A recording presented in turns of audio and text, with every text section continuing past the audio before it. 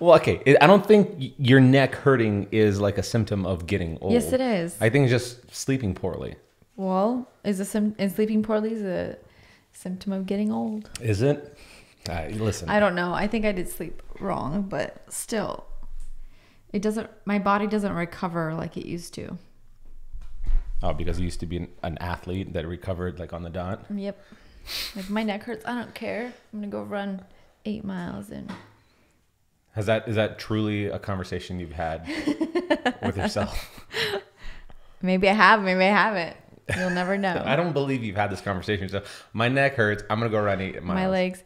I will say when we ran the half marathon, you and I, my very first half, we trained for a while. And I'm a veteran already at this point when it comes to marathons. We ran like 2. That's you're no longer a novice. Like you're in the running community at that point. Fine. I'll let you have that one. You're a marathoner. And you did do Roby Creek, which is very... Now expand on that. How intense is Roby Creek? What makes Roby Creek so intense? Well, it's uphill half the time and then downhill half the time, right? Yes, it is. It's exactly up. Exactly up? Exactly up and exactly down. There's no mind games. There is an up and there is a down. Once you go up. You are correct. Hey, and it's like that great song, which is really a philosophy. When I get down, I get back up again. Did you?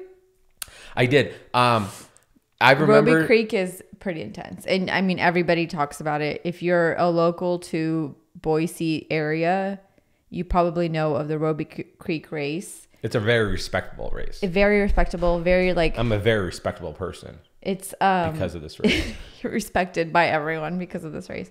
But like this race sells out in a matter of hours or minutes. Oh, minutes. Minutes. Because everybody wants to do it and they only allot a certain amount of people to do it because it's not very wide. Like it's a narrow... You're running through canyons. Yes. So there's only a certain amount of people that can do it. And you did it... How many years ago? I think at least 2. 2, yeah. Maybe more. Marathons are interesting to me that they would have a limit on such a thing, right? Because you're right. It's not that wide. Yeah. But nobody's running all at the same pace. Right. Yeah. That's kind of what I'm leading to. Is like you can't overcrowd it.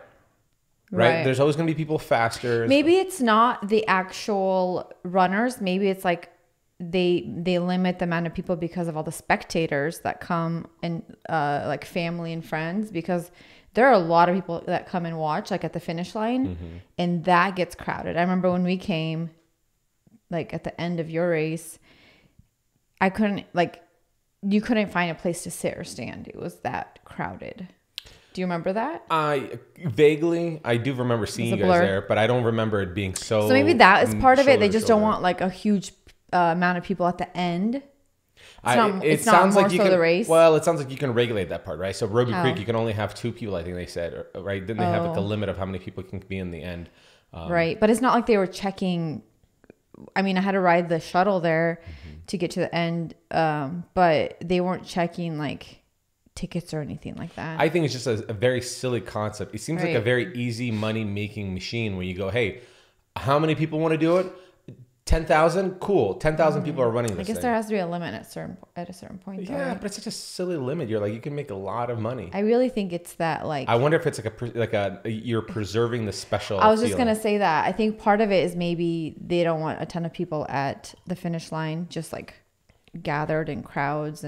But I think a lot of it probably is they want to keep that like prestige of the race. Prestige worldwide. Yeah. Like they don't want it to become this like, oh, anybody can do it. It's like, no, you have to register. It sells out. It's kind of like this. Yeah, there's an effort. Right, because I remember setting an alarm for like... There's an effort during the race and even before the race. There's an effort. What would you say the hardest part is? Well, registering. Yeah, you had an alarm set. You had to like stay at... Well, it was in the morning, but... If I remember correctly, it sold out in 13 minutes. Yeah, insane. But I think it was like I think it was like 1,500 people were running it or something like that. I don't think it was that many people. Then that's why, not a lot. But a lot of people want to do it. Anyway, what was I saying? Well, you're saying how prestigious I am. So, how respected and just noble and all the words. Just a real King Arthur. But Roby Creek, I will I will hand it to you, was Well, a and I'll take very it. hard race. Here you go. I will take that and I will cherish it. It's a hard race. So yeah, you did go through, and then before that you did a half, maybe like a half a year before that. Year? Probably, I don't know. yeah, something. Maybe a year. I But believe it's about a year. and then I decided to do the half, and then you're like, "Well, I'll join you. It'll be easy. Yeah, I've already done 2. How hard can it be?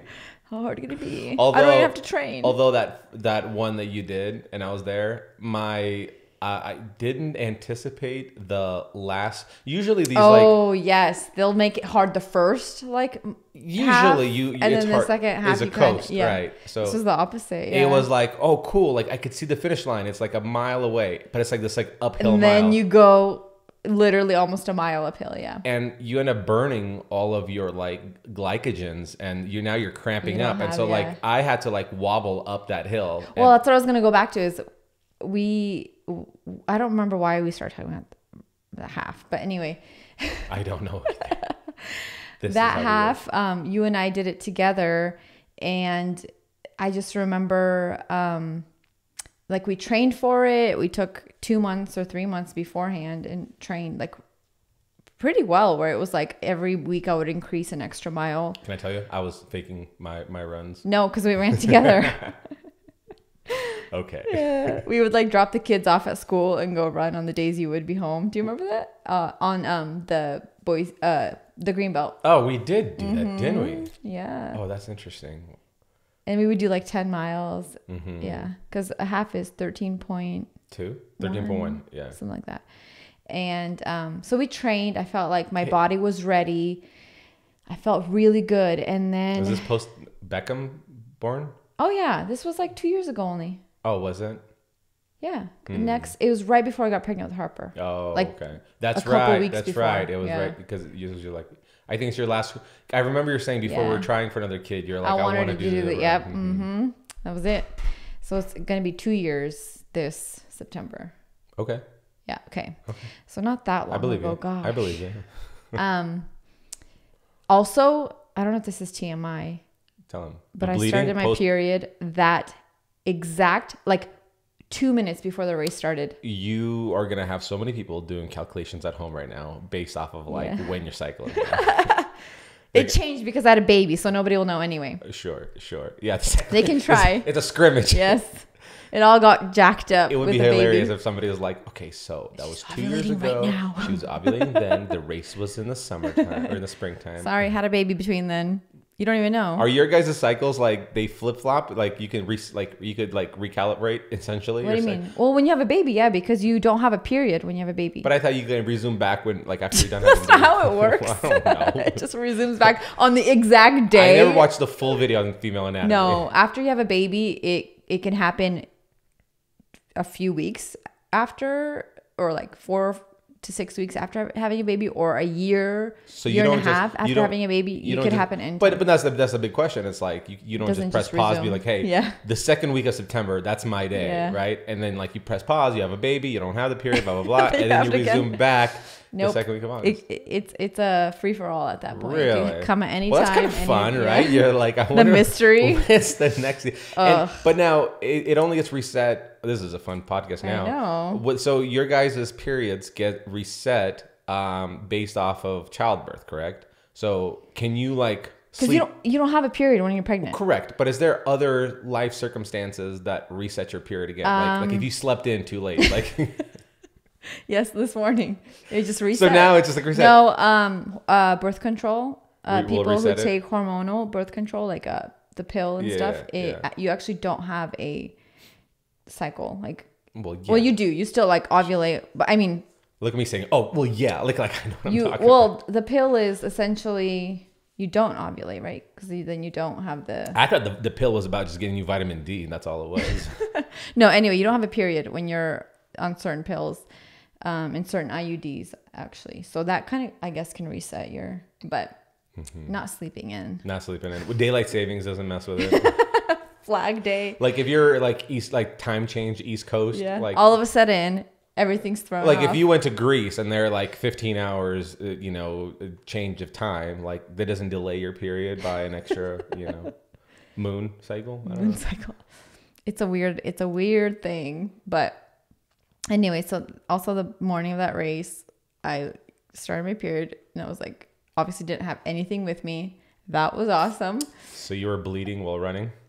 Yeah. Did you tell people luckily I had black pants. Chafing? Yeah. No, luckily I had black pants on, but it was like, oh yeah.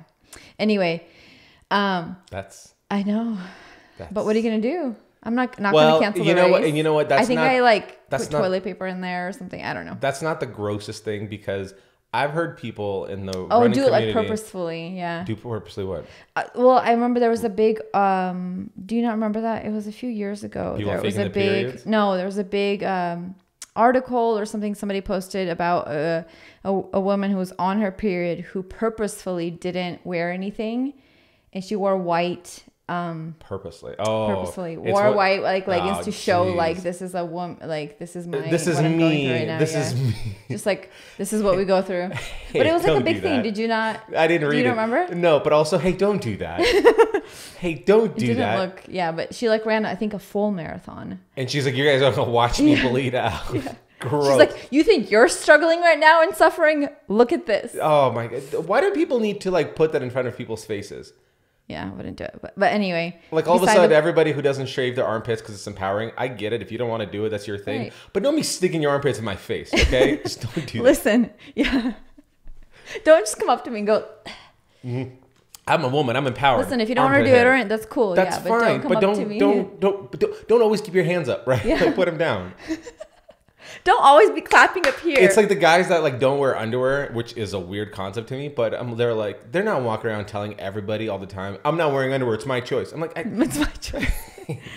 If we stumble across a topic, cool, mention it, but don't be like leading conversations with it. That's like your opening line to when you meet new people. Yeah. Hey, I'm Mark. I don't wear underwear. Okay. I'm gonna wash my hands right now.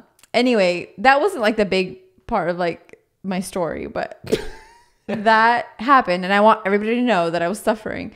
Anyway, going back to the race, I remember I felt so good. We got our little what are they called? The little packs of energy. Oh yeah, they're little like they're caffeine but little. Yes, caffeine. Gels. They're called gels. Yeah. The gel packs. Yeah. And they're high in sugar, high in caffeine. Yeah, we both start running, and maybe what was it? I want to say less than 5 miles in, I started getting this pain up, and I had never had IT band pain ever. I remember you did your first couple of marathons. Because I go hard.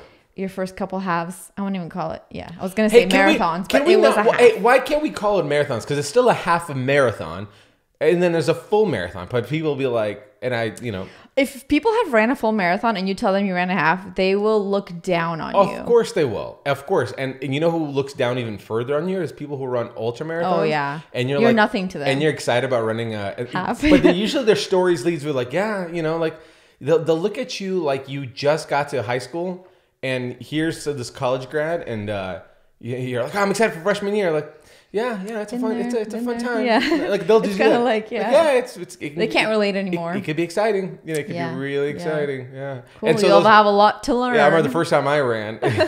Seriously. Let me guess, you're going to change the world.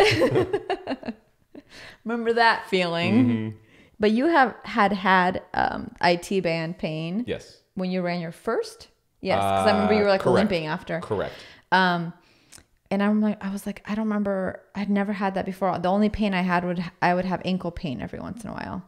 Anyway, we're like more than 5 miles in, and all of a sudden I started getting this pain down my leg to like my It's along the side of your leg. Mm-hmm. Goes from your hip down to the. It's kind of like your knee, the side of your knee. Yeah. And I was like, oh no. And I could tell it was going to just get worse and worse. Mm-hmm. Like, it's just that pain where it's like, this is not going away. And I remember like turning to you and I'm like, my IT band hurts. And you and I were running together the whole time. And I said, peace out, loser. Yeah, that's what I said. Like, suck it up. I remember that feeling. There's we know tampon it right now. And I was like, I still have like so many miles to go. What am I going to do? And part of me, and this was only 2 years ago, so I was still like 30. You're a different woman. But part of me was like, I just want to stop and like walk. But I knew if that happened, I would never start like I would never go back to running. Why not? What made you feel that confident that you won't do that? Just because it's like once you stop, it's like, well, now I'm not going to get my best time. Now I'm not going to like, it's just like, it's a different, the vibe changes. The energy changes. There's something to be said. The momentum is gone. There's something to be said about the mentality of running a marathon or half marathon or any kind of race where you think, because it's an endurance thing. And there's something to be said that mentally, the mental game that I have myself is, if I stop right now, then I can't tell people I ran this thing. I ran, walk it. Like that doesn't count. I ran, then walked a little. But that's kind of how it felt. It was like I trained so hard for this and I wanted to do my best and like beat whatever time I had in my head, you know? And so I was like, this sucks. What should I do? And I remember just like trying to power through. And then I was like, well, what if I kind of run differently? And so I started playing around in my head of like, okay, this hurts. So I kind of started running, trying to see if like a certain way of running would help. And so I started running on the more of like the back of my foot, the heel. Oh, like putting more weight on it. Leg. Yeah. Okay. Not a peg leg. It's like doing one of these. I'm gonna run on my knees. And no, I just like would put more pressure on like my heels and see if that helped. Then I did it on my toes and see if it helped. And I started realizing if I ran more towards the insides of my feet, it helped with the pain. And so I just kept like, I was like, okay, I'm going to try to do that. So I just kept running and the pain was there probably for like a mile, which is a lot when you're like in pain. For sure. And then all of a sudden, I don't know if it was like my body just was like, got numb to the pain.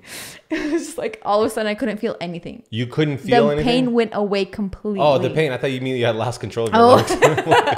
I was running on the air. You made yourself a paraplegic. No, I was just floating. I was floating through. Couldn't feel anything. Line. Weighted down. No, I mean like the pain. I like somehow worked it out where the pain went away. It was really weird, and that never happened to me before. And now I have IT band pain all the time, and nothing helps. But then it did, and I'm so happy it did because then I felt good again after like a mile. I was like, okay, let's do this. And so,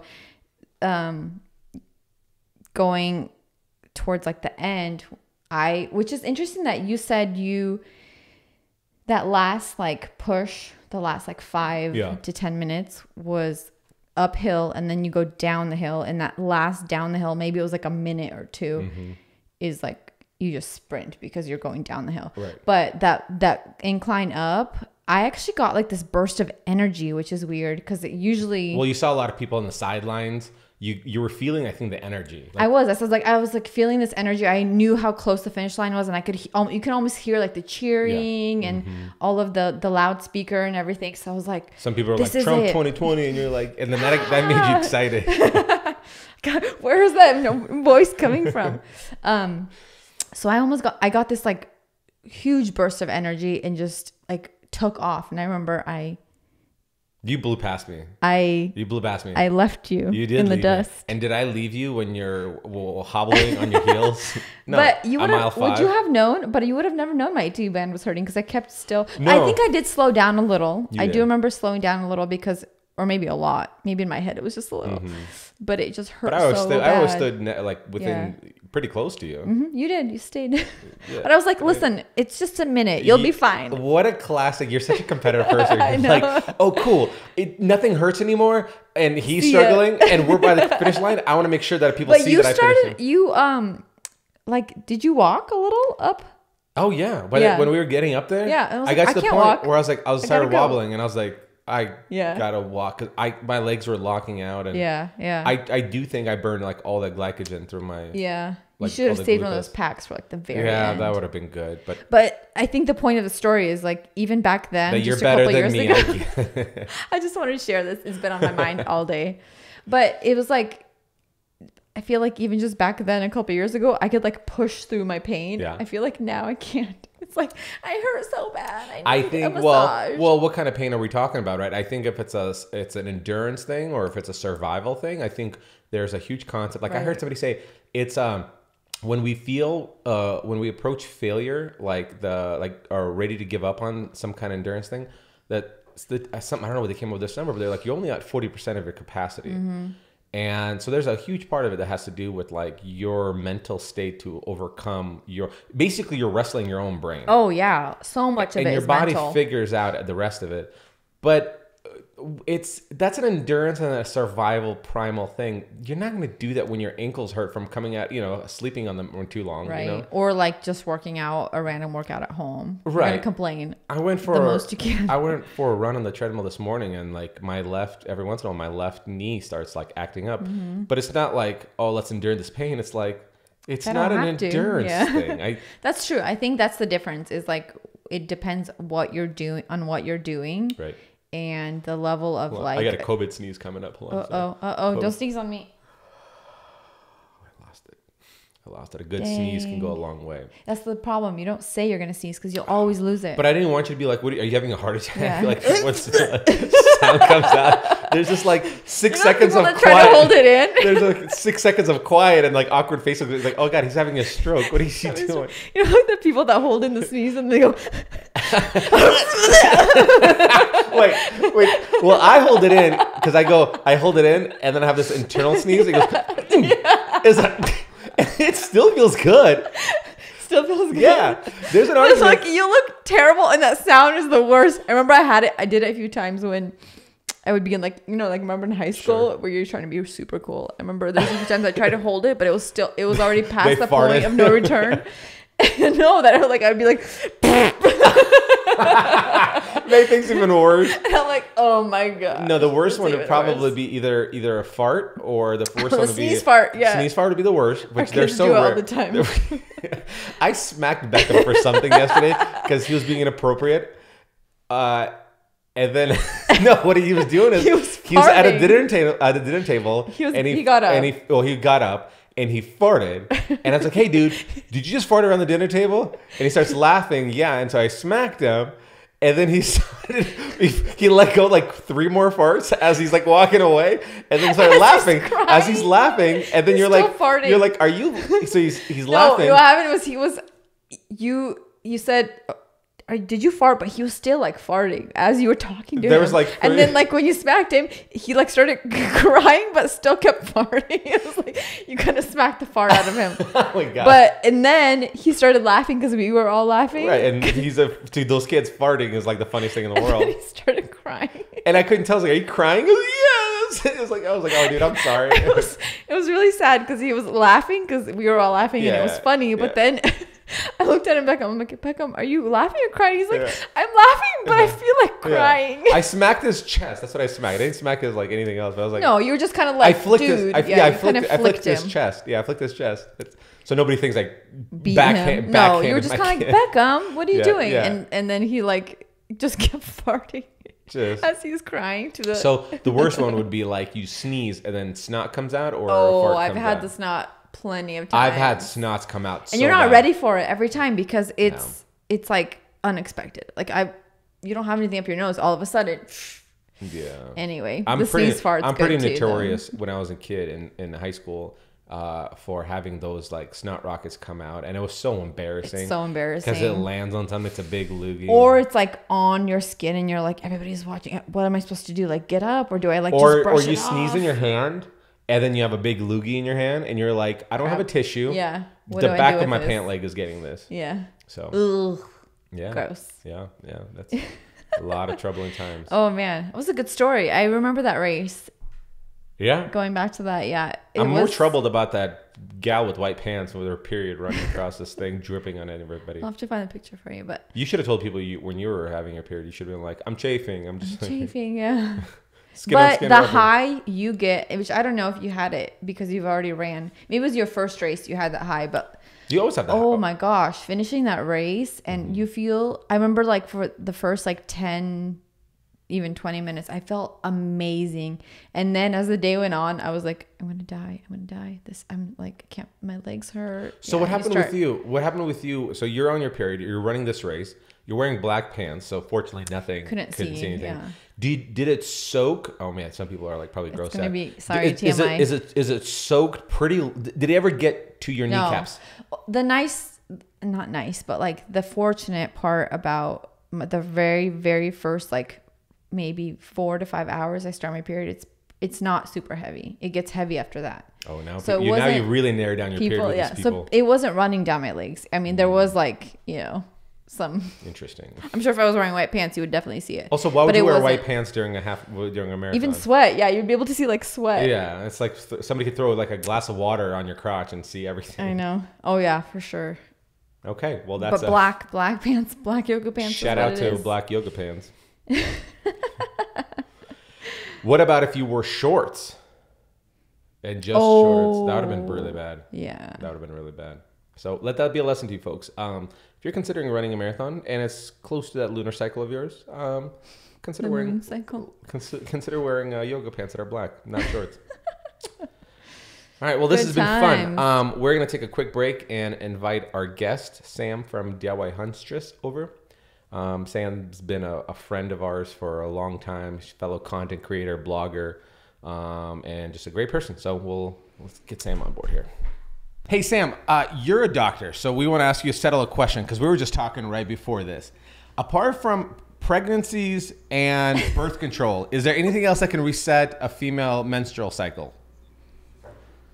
Like what do you mean? Like be more specific about the menstrual cycle, but that's disgusting. But like, we just had a full conversation about this. We had a conversation about she was sharing a story how she ran a half marathon with me and she just started her period on the morning of 5 minutes before the race started. I started my period. So oh Lord. And I said that's ill prepared on your part. And I said, is there something we can do to reset it? You could post date it.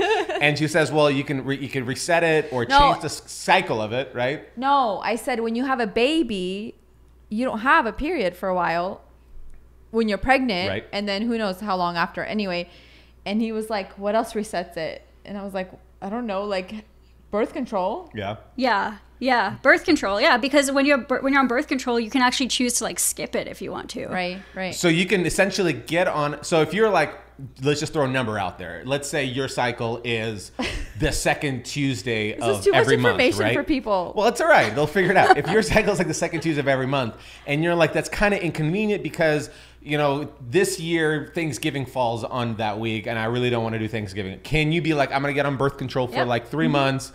And then start it back up again. Like, you know what I mean? Like if you don't want to have a cycle on this certain amazing. day. That's amazing. That's how you schedule your life. Okay. So next time we're going to Cabo, right? Plan ahead. Plan ahead. The female body is a wonder. That's for sure. Really is. Yeah. Well, we just had a really long conversation about this whole topic. So that was real fun. Yeah. It was about 30 minutes of bleeding while running a marathon. Yeah. Good times. Oh, people are going to love that.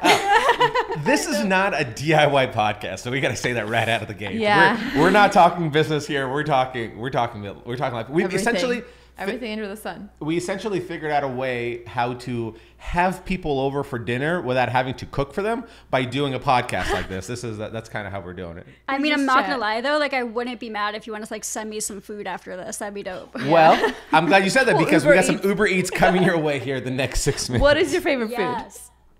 I'm like a huge like grilled cheese. Like, if there's grilled cheese on a menu anywhere, it's getting ordered. Like, I don't know why. Really? It's just like it's like comforting. I don't know. Grilled cheese and tacos are my two go-tos. Now, tacos are respect. Tacos, yes. Respect on tacos. Now, grilled cheese. You like grilled cheese? I like grilled cheese, but that was my question for you. Is the grilled cheese, does it have to be like a gourmet kind of grilled cheese? Because I've had like an adult version of a grilled cheese where they had this expensive Texas, well, I don't know if it's expensive. It's just Texas bread, super fluffy. You know, you got this like probably an inch and a half of cheese. There's probably science behind it. You know, are you talking about that kind of gourmet, or are we talking about go to Applebee's, get a grilled cheese, cut it in half, or we're good to go?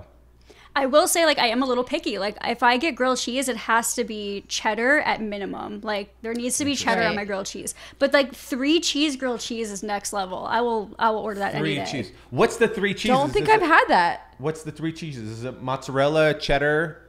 It depends on what establishment you're eating at, because you can like go as far as to have like really bougie, stinky cheeses on your grilled cheese on there. Yeah, and that's what I was wondering. I was wondering if it's like when somebody says 3 cheese. I wonder if it's like the tres leches thing. You got like You got your Gouda, you got your mozzarella, you got your, Gouda's the only fancy cheese he knows. Yeah, it's true. And it's questionable. It's like your Gouda and then the smoked Gouda. It counts. Is that the stuff you have to break off when you eat it, or can you slice it into Gouda, it? you slice.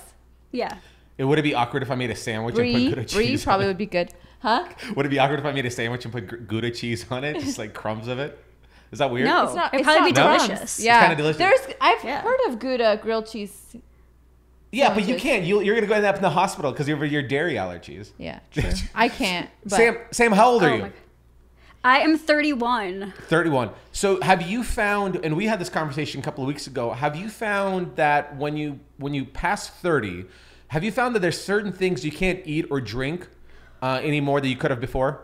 Yes, dude. Okay, so I love talking about this because even though like my name is DIY Huntress, I can't eat meat, which I feel like is so funny because people are always like, "Are you a hunter?" And I'm like, "No, I'm not a hunter." No. But like meat makes me so sick. Like I don't know, really? I cannot digest meat. Like I don't know what it is.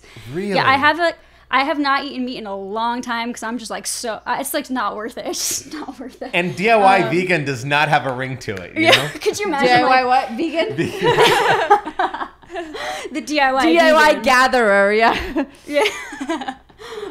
Yep, no, but seriously, I feel like you hit a certain age and like your body's just like, nope, do not even try me anymore. I know, yep. Okay, so that was meat for you. It sounds like you had like a meat almost like allergy or intolerance, but was there something like you were like, oh, I used to drink like microbrews and now I can't have like heavy beers, or I can't have nachos before bed or else I'm like sweating. No, but you know what? Like hangovers are intense after 30, I feel like. I have like one glass of wine and the most epic migraine the next day. My body is like, we did this shit when you were like 21. Right. We're done. We're done. Like, seriously. My gosh, how true is that? Oh, it's 100%. It's like a couple glasses, yeah. And I will feel it like immediately, like the night before. I'm already like, but you know what we're all thinking though? Yeah. Here's what we're all thinking. We're all thinking, do we go too hard? Like right now, is this why this is happening? 2 glasses? Is 2 glasses too hard? Oh, like too hard back in the 20s? No, too hard like right now. You're like, because like right now, like I found myself having more alcohol frequently because you have kids, you have a career, you have a job. You're like, so it's very rarely that you'll have like a glass or 2 of wine or a whiskey like after dinner or before dinner.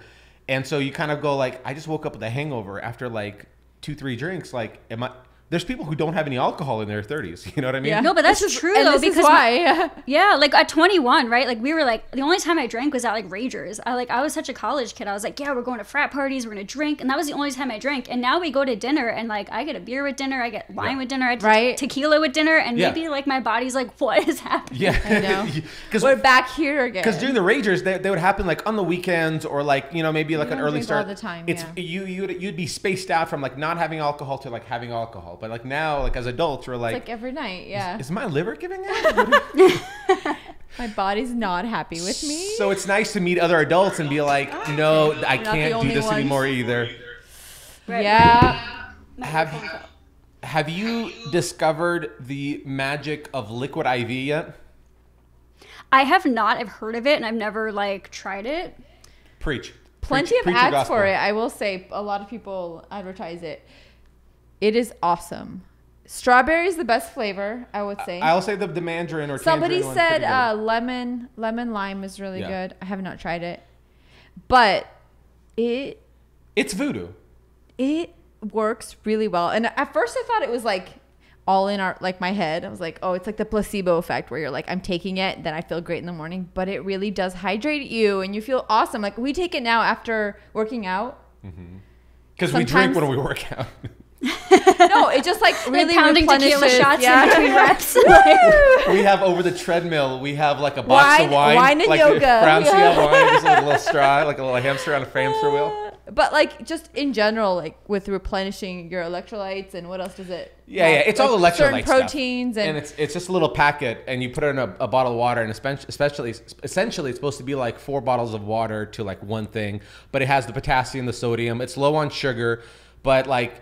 If you go a little too hard the night before, or you just want to feel good in the morning, 2 glasses of wine before bed, and you're like, I'm gonna feel dehydrated or a headache in the morning, you take one of those and you feel great. You just feel completely normal. I just feel like as an adult, I'm like permanently dehydrated all the time. Seriously, exactly. Yes, because that's for you. Definitely not.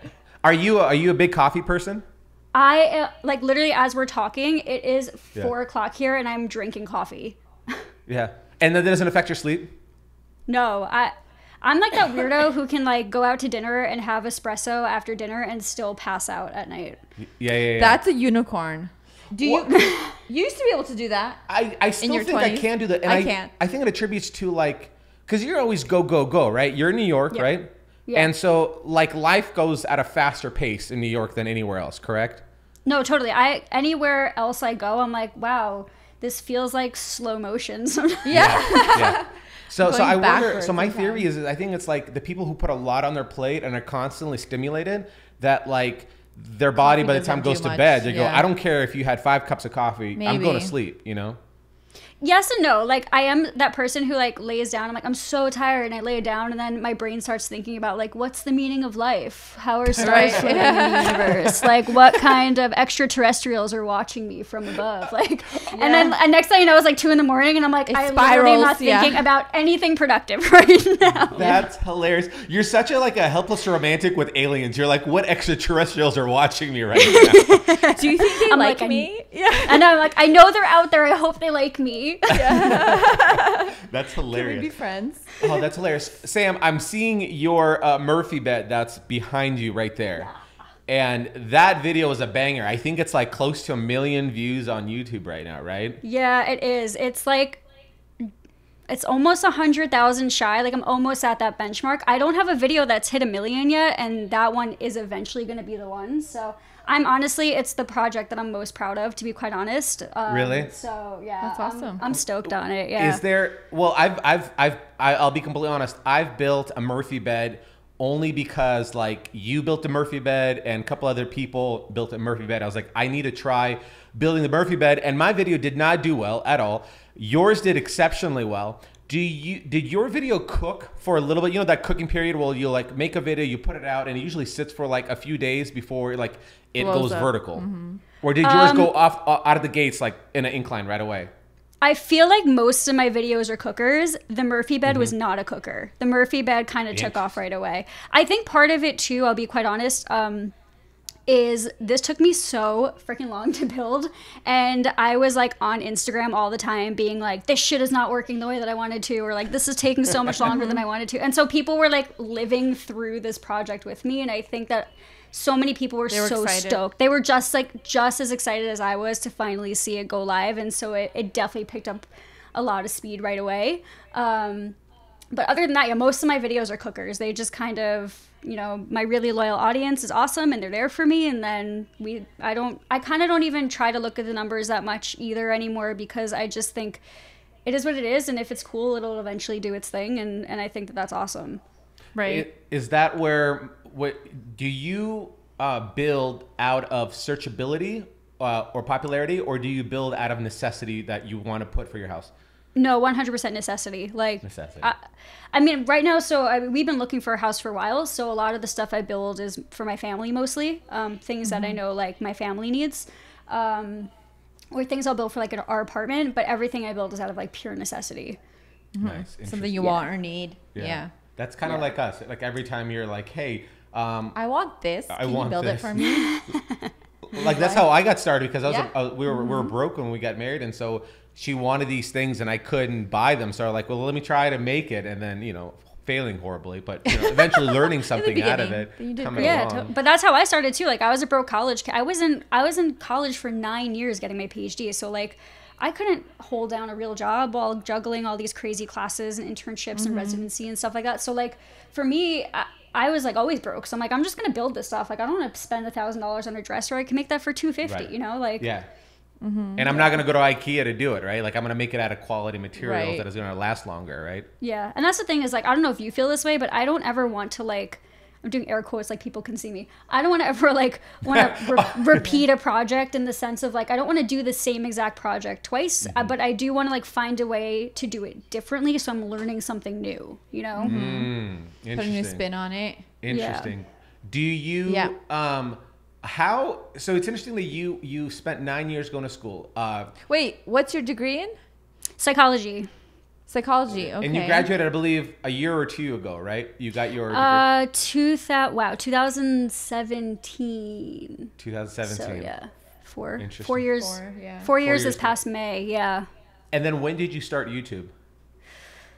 About the same time, because I started YouTube during grad school. I always like say it's like a loose start because I literally my first year put up 2 videos because it scared the crap out of me. Like I put up 1 video, did well, and then people were like, "When's the second one coming out?" And I was like, "I don't know." And then I came out like 9 months later, and then I was like, "This shit's scary. I don't want to do this anymore." Yeah, you freak out. Be like, "Wait, I have to do more videos?" Yeah. I was like, "Wait, I have to like sit in front of a camera? Yeah. Like, wasn't that enough? Like, I have to do more." So my first year was kind of a wash because I really only posted like 2 videos. But I want to say I probably started my channel 4 years ago, and then didn't get super serious about it until about 3 years ago. So this is the interesting concept because most time people like have a career. They hate what they do. You know, example myself, right? I graduated respiratory therapy, worked in the industry for like 7 years, hated the long hours, being away from the kids and all that stuff, and then started something else to kind of get myself out of it. But you kind of started both. Well, you started the YouTube channel while you were doing schooling, but yet you're still doing both. What's the thought behind it, and how long are you thinking about doing both? And are you ever going to switch to one thing? Honestly, like, I just feel like I really love both things that I do. Like, I think a lot of people, you're right, start kind of the content creation thing and they're looking to really build it and monetize it and maybe leave their full-time job. And for me, I kind of am like, I don't know, I kind of want to do everything I like for as long as I can. I don't know if that's like attainable, and like, you know, eventually down the line, maybe I'll have a family and that's going to be really hard to juggle like all of those things, and I'll get there when I get there, I guess. But I don't know. For me, it's like, I really like the therapy aspect. It's really rewarding to me. I'm very I'm really into it. I'm kind of like a brain nerd, so like I really like that stuff. I think it translates well sometimes into marketing, and it's like woodworking is my therapy, but I do therapy for other people. So I don't know, I guess I'm kind of like riding the wave and seeing where it takes me at this point, you know? So you don't feel like you're getting burnt out from doing 2 jobs or 2 careers, essentially? I definitely do. Like, there are definitely, I would totally be lying if I was like, yeah, never. But like, there are definitely times where I'm like, what am I doing? Like, why am I doing this to myself? That's a lot to take on. Yeah. Oh it is, but I definitely have like, finally, I feel like almost figured out a system where I know exactly how much I can take on content-wise while juggling, you know, the full-time job, and what I can say yes to, what I unfortunately have to sometimes say no to. How good does that feel, though? How good does it feel to have that problem where you tell a brand, hey, I'm sorry, I'm busy? Like that, because right, we start, and I remember when I first started, I was like, I told her, I was like, take on any job. I was like, my dream is like, if one day a company will give me a free tool, I've accomplished my dream in all of this. Like, that's it. And then you get to the point where you're like, hey, sorry, like the content calendar is booked. It's you kind of look back and you're like, well, that's a crappy business model, but you feel so good being like, I told you no. You didn't have to tell me no. Can I tell you, like, every year my New Year's resolution every year is like, say no more. Like, say no more times, because like I used to never say no to anything. I think the first time I said no to a brand, I felt like I wanted to vomit because I was like, they're never gonna want to work with me. How could I do that? Yeah. And then like they were awesome and they were like, yeah, let us know when you're free. We'll wait. And I was like, what? Yeah. Like, you'll wait? Like, that happens when I say no? So yeah, it is nice to be able to control that aspect and be like, oh, there are so many opportunities coming in now that I can kind of choose which one works or push things back. I don't think I ever saw myself getting to that point. It's an incredible feeling to grow to the point. And yeah, there's this understanding that you go like, well, you want to work with me not because of my audience, but because of my personal branding. So like, you saw that it fits whatever you're doing. And so, you know, they're always going to come back. You know, it's like, if it's not in this year, then next year for sure. Yeah. I mean, at least I don't. Good riddance. Good riddance. This is good. Can you come work with me? Like, can you help me? Oh no, but I just say that in theory, but really I have the hardest time saying no to people. I'm the same. I will say yes to 1,000 people before I say no to somebody. Yes, you do. You put a lot on your plate for sure. But I think you get to a point too where it's like, at least I feel this way. There were times I was saying yes to all these things and then I was like hating some of the projects I was doing. Yeah. I was like, this sucks. And like, I mean, I remember one time my brother watched one of my videos and he called me and he was like, so how miserable were you exactly building this? And I was like, oh my God, you could tell? Yeah. And he was like, yeah, dude. He's like, I can tell. Like, don't do that again. Don't take on stuff you don't want to. Yeah. There's there's this creative freedom that I found. And at first, when I got into this form of like, when I got into making these videos with brands, they obviously wanted me to incorporate their thing into this video. And of course, it usually comes out super salesy. Like you're using the wrong tool for this job just to make it work or something like that, right? Like you're using like 100% silicone on a caulking job on a trim. You're like, who's going to do that? Nobody's going to do that.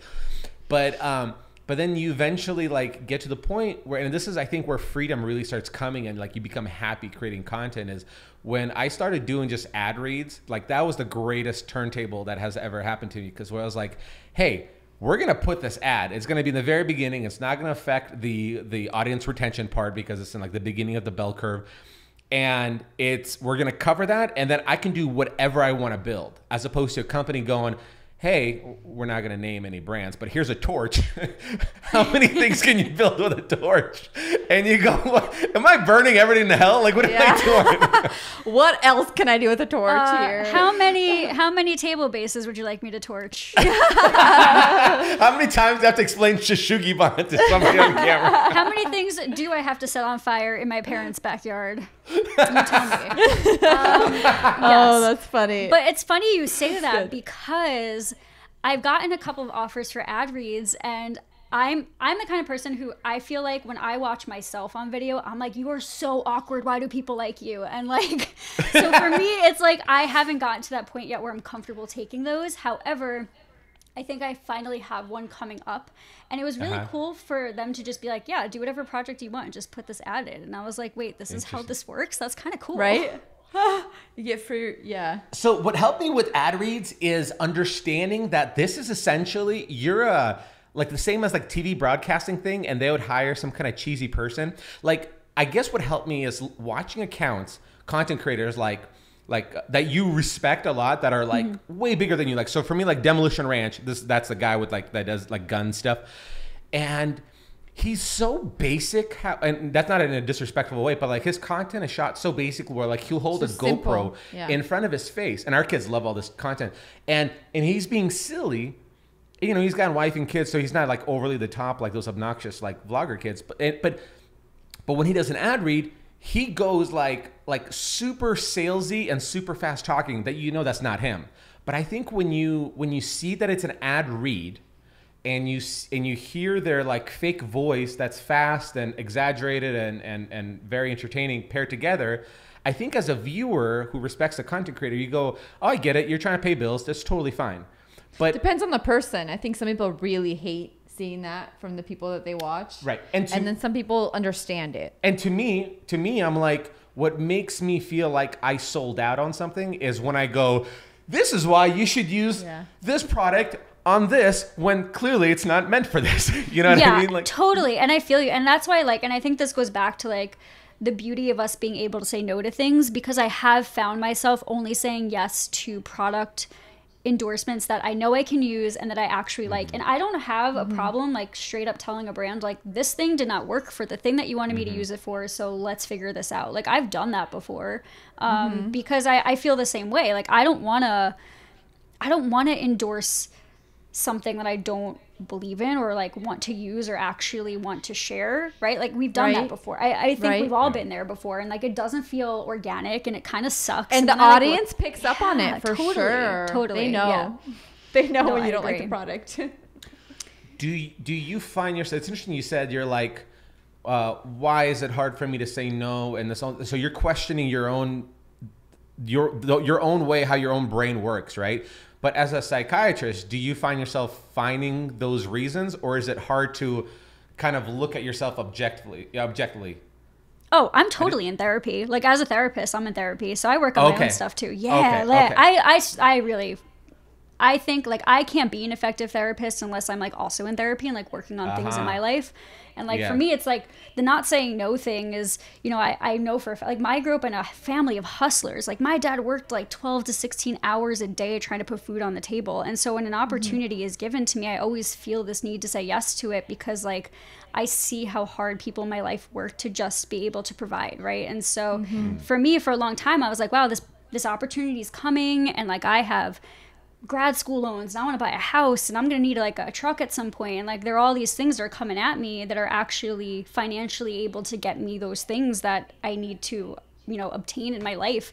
And so I was saying yes, yes, yes, yes. And then I started feeling burnout. And then I was like, this is the problem. Like, this is why I can't say yes. And then had to kind of like teach myself how to step back from that, you know? Yeah. I think for me, it's so hard to do because I feel like, I think you had mentioned this, like when you say no to an opportunity, it's like, what if they don't want to come back or they want to work with me? Or what if this is like the last time they'll ask me? And I've had that with like my staging jobs where there was times where I had to say no. And I remember coming to Alex. And why did you have to say no? You had to say no because, or else we don't have couches to sit on in our own house. If I had said yes, we would have used furniture from our house. And so, but that took me like years to accomplish down the road is like, I'm at a point now where if I say no, I know I won't lose like my value and my business because of this. And so but that was such a learning, I don't know, process for me. It was like, they're going to hate me if I say no. They're going to like say, okay, I'm going to go find somebody else. And I'm like, and it just hurts. I feel like I just am not a person that says no a lot. So, well, I think, and it's interesting, I think, and kind of you said where you feel yours, where your mentality stem from your hardworking family. But I think we all have this like famine mentality, right? Where you're like, if I say no, they're never going to come back. And then it's like essentially a business that doesn't expand. If you have like a taco truck and you have way too many people coming, well, eventually you say no to people, the volume of people coming in stops. But what's interesting with content creating, or when you just have a business online like that, when you develop a branding and the branding grows, as long as you never stop, as long as you're always constantly evolving and are never comfortable and always dissatisfied in everything you do, I think what ends up happening is every single year you're only going to be in more and more demand. Like I kind of looked at like myself as a little case study, and I was like, okay, this is a great year. There's no way next year is going to be better. And then like somehow it becomes better, but I only think it happens because you keep shaking things up. You go, okay, I'm not going to, like, I remember when I first started doing YouTube videos, I just did what everybody else did. And then I realized like, well, they've already dominated that space. They're making cutting boards. They're making, resin tables. They're making, cool. And like, so my stuff goes on the last page. So, well, what if I did stuff that it's like nobody wants to do because it takes too long to do it, like transforming a bathroom. Like that's like a month-long process.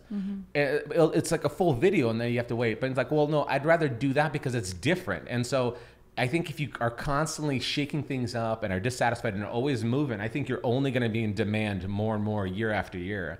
Yeah, I hope that's the case for sure. Yeah, I mean, look at you, like you blew up. Dude, I remember like when I was just growing my channel, I think I had just hit like 50K and you were at like 70. And I was like, man, I'm gonna catch up to him. Like this is gonna be dope. And then you put out that bathroom, I think there's a shower video. Yeah. The master shower. Yeah. With like, I can't compete with that thumbnail. Come on. And then and then you just like it was a thumbnail that did it. Yeah. And then you just like exploded and I was like so stoked and I was just like, man, I hope one day I have growth like that for sure. And I just keep watching you like accomplish these like crazy cool projects and it's really inspirational to see too because I think there is a thing like when you're first especially starting a channel where it's like consistency and then it's like I was putting out all these consistent videos but I wasn't loving everything I was putting out and like that sucked and I felt like you could see that. So I've now gotten to the point just like you where I just want to do stuff I love and it'll come out when I'm done and hopefully people will still stick around for it, right? Right. Yeah, I think there's a lot to be said about creating stuff that you love because that creates that longevity. I know that I remember I wanted to start showcasing, because again, I'd follow all these other accounts. They're kind of doing things in a vlog format. And I used to think, okay, so you do a project, you do this build, and then you do a blog behind it. So you're spending hours in front of a computer writing. And then now you have to sit and record a stupid script to like dictate over it. And I'm like, that's so time consuming. And you're not saying things right and all that stuff. And I go like, man, how much easier would it be if all I had to, like, I remember people ask me like, what's your favorite thing to build? I go, whenever the camera is off, because then I'm just building and I'm just like in this therapeutic flow. And then I realized like, if I could cultivate an audience and like go away from just doing this like speech dictation over it and do it like me talking to the camera, yeah, I'm going to lose some people because some people just want to see the thing being done. Like, stop yapping, just do the work. But then I think I'm going to eventually grow an audience that's going to be like, no, we're here for the character. Like, we're here for who you are.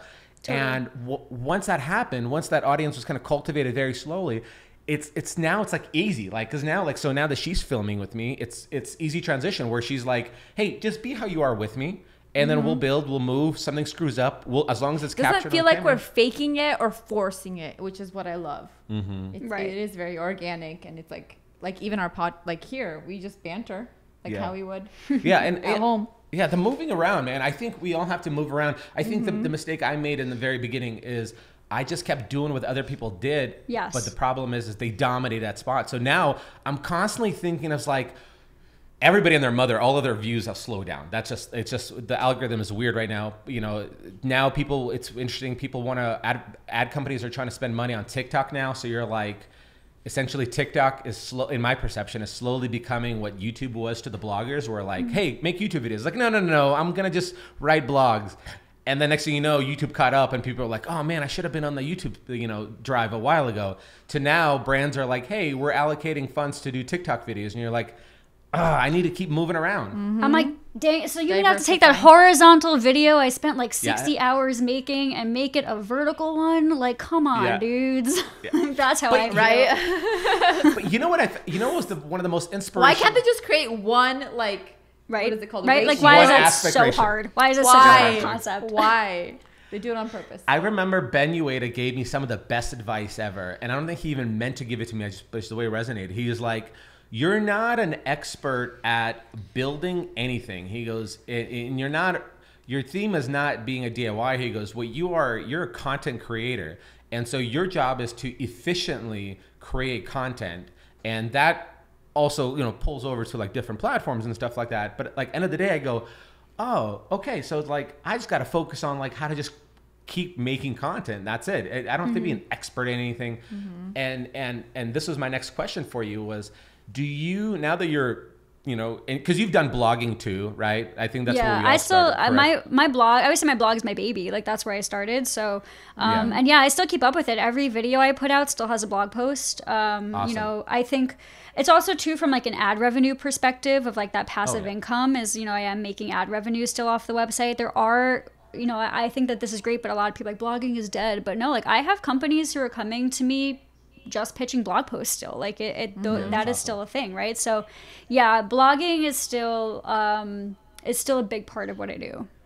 Yeah. And so do you, now that you're creating content across so many different platforms, do you find yourself almost thinking about, putting on this whole content creator mindset? Do you find yourself thinking of like creating content that's in a different genre? Like, have you ever experimented or had those thoughts about, like, I know your boyfriend is a big cyclist, right? Like, have you ever like been like, how cool would it be to like start a completely separate thing and a whole like different, I know John Malecki did like a barbecue thing because he has a passion for that.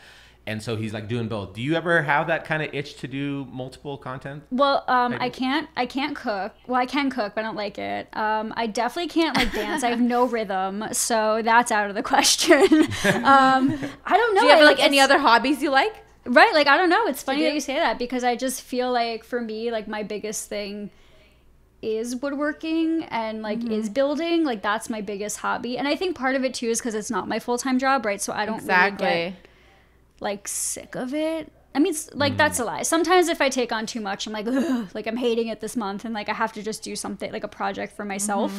But yeah, I don't know. It's funny that you say that because I do find myself, you mentioned this before, but like when you're building, right, like you're like in the zone. Like you are just like doing your thing. Like I'm not talking to the camera. I'm just building. I'm trying to get it done. And so I feel like, and so I feel like sometimes it is hard for like my Was that a hula move? Yeah. It's a flow. That was nice. It's very aloha. You know what I mean? That's aloha.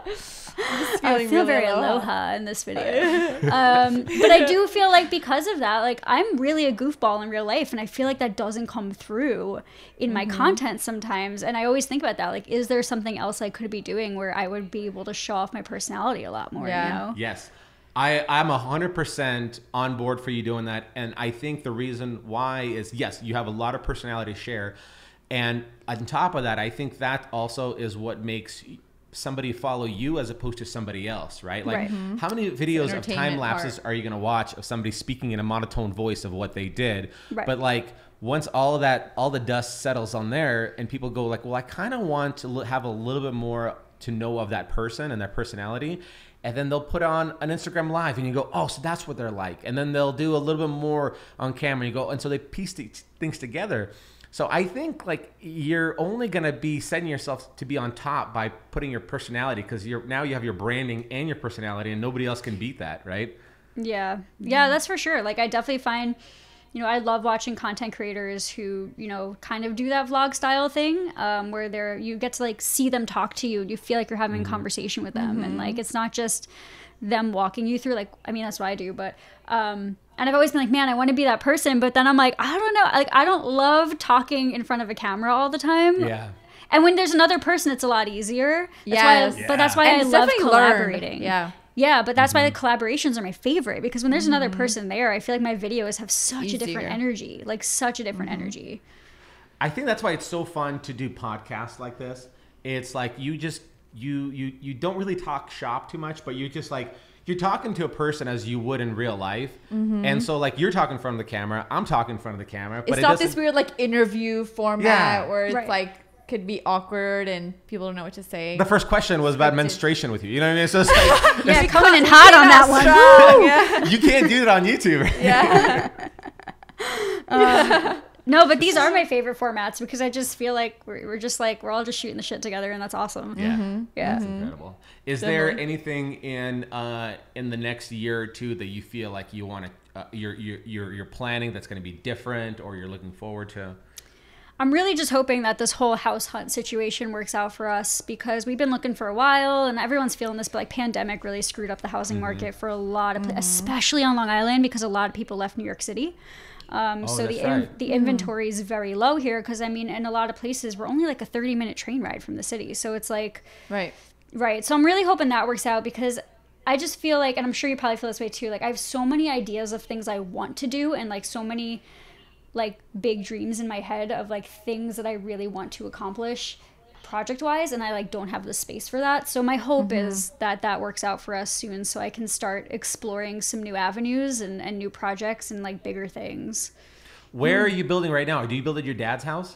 Yeah, so my parents, so I started my little business out of like, I don't know, a 4x5 section of my dad's shed when I was in college, because I was still living home, like trying to save some money in grad school. And then my parents moved, and their new property is bigger than the last one. So my dad and I built a 12x12 shed on the new property. So that's where my shop is. Oh, beautiful. Oh, yeah. That's awesome. And how big is the shop, you said? 12x12. 12x12.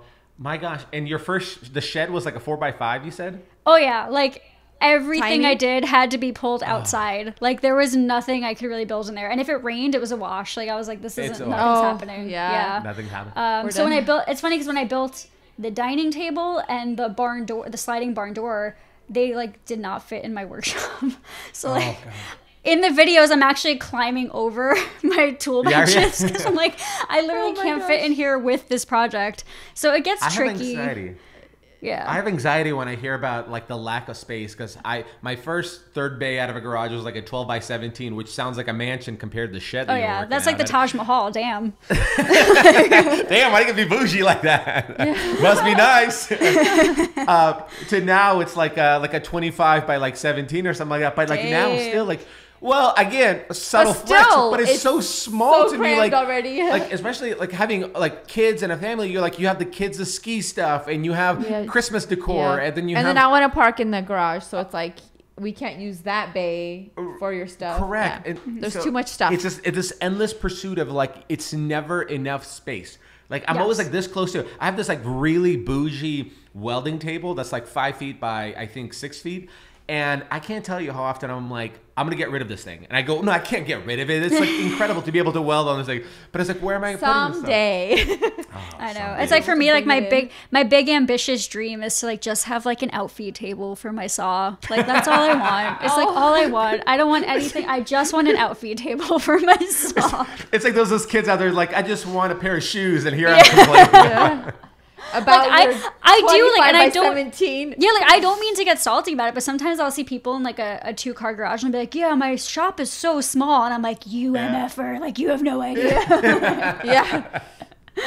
Oh, like you want small, come build with me for a weekend. Yeah. You're like, I don't let myself get too tall because I won't fit in my shop.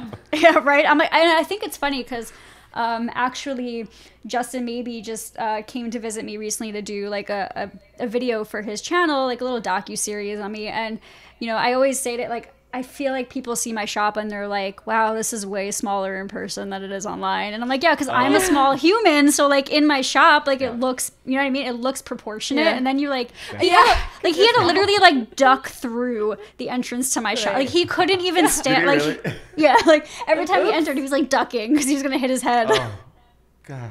Oh, that's hilarious. Well, I love that you're making it work. Me well. Yeah. And it's cool because like I love the mindset that you have. It's like you work with what you got, right? And it's not necessarily like how we all just got started, where like the tools you had, you did it. But like also like living in New York, you're like, I don't have a garage, but I'm still building furniture, like ginormous. You're still doing it. Yeah.